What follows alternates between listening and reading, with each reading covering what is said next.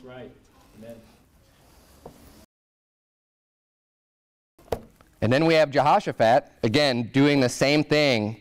He did that which is right in the eyes of the Lord. 1 Kings 22:43 says, and 1 Kings 22:46 says, and the remnant of the Sodomites, which remained in the days of his father Asa, he took out of the land.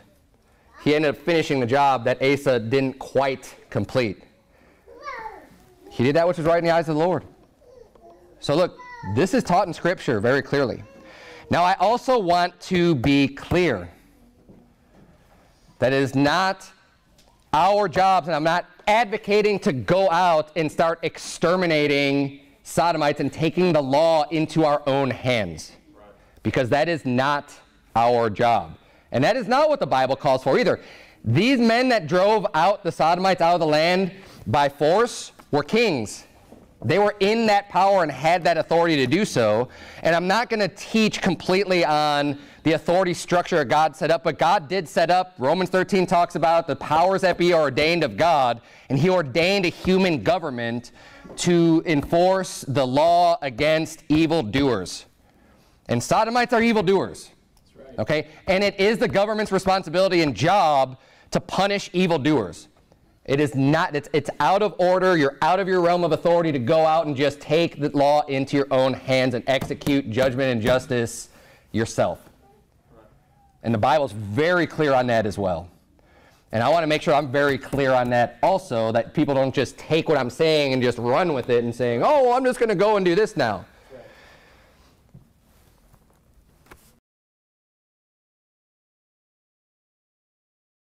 At all.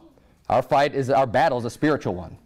Now, we are going to stand in the face of physical persecution. You better believe it. But we're not going to engage in a physical battle.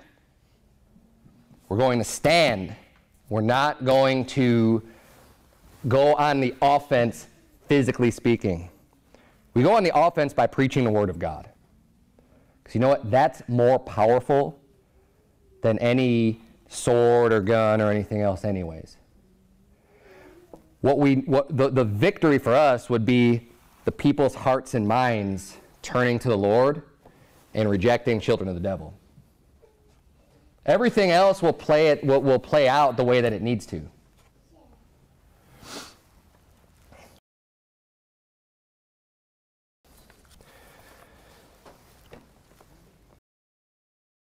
Shocking really shouldn't come as a surprise overall.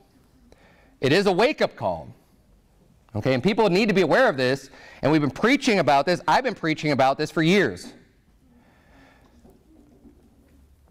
But when things get real, it's time to really open up your eyes and see, okay, this is what you've been talking about. Yeah, that's right.